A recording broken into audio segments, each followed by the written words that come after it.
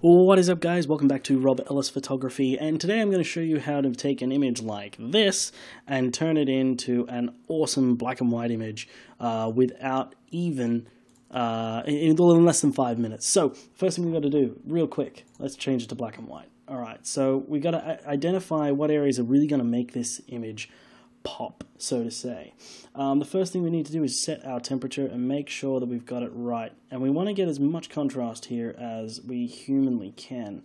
There we go. Okay, now ramp the contrast, first things first. Highlights. I always like to crush my highlights so I can bring out a little bit more in that sky.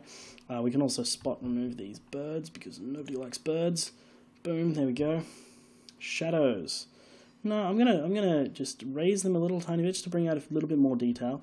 Then we set our white point. How do we do that? We hold Alt and set it. Same with the black point. I like to push my black point a little bit further so I bring out a little bit more juicy detail.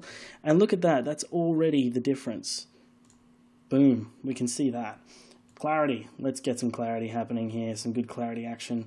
About 60, yep, that looks a little bit good. I'm going to have to go in and just readjust our shadows a little bit because the clarity has sort of taken them away a little tiny bit there. Alright, now orange, nope, not doing anything. Yellow, is that going to, ooh, there we go. Alright, cool, there's some dynamics for you. Some blue, that's going to happen in the sky, I think.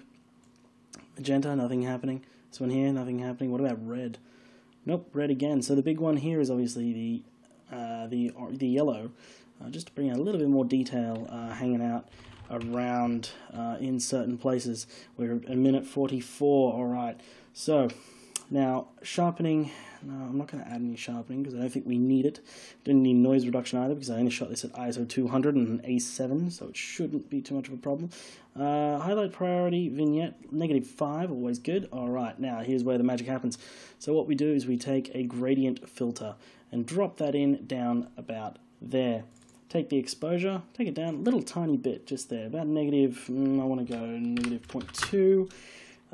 Ramp some contrast into that sky up there, and of course my favorite tool, clarity tool. Drop the shadows a little tiny bit and maybe ramp up the highlights just to give it a little bit of a glow. Then the other thing we want to do is we change now to a brush.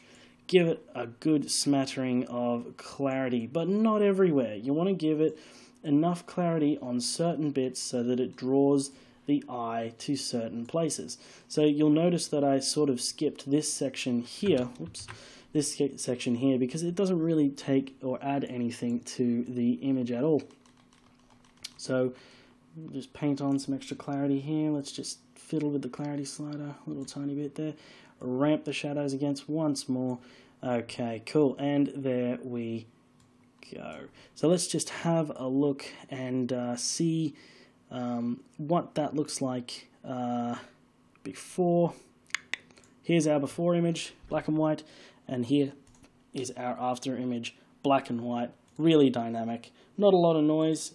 I was shot with a 15mm Voigtlander, so of course it's going to look really stretched out and a bit strange there, but I guarantee you it is level. It's just this little section here that looks a bit weird. But other than that, thank you very much for watching. Steve here from RobEllis Photography, and keep photographing.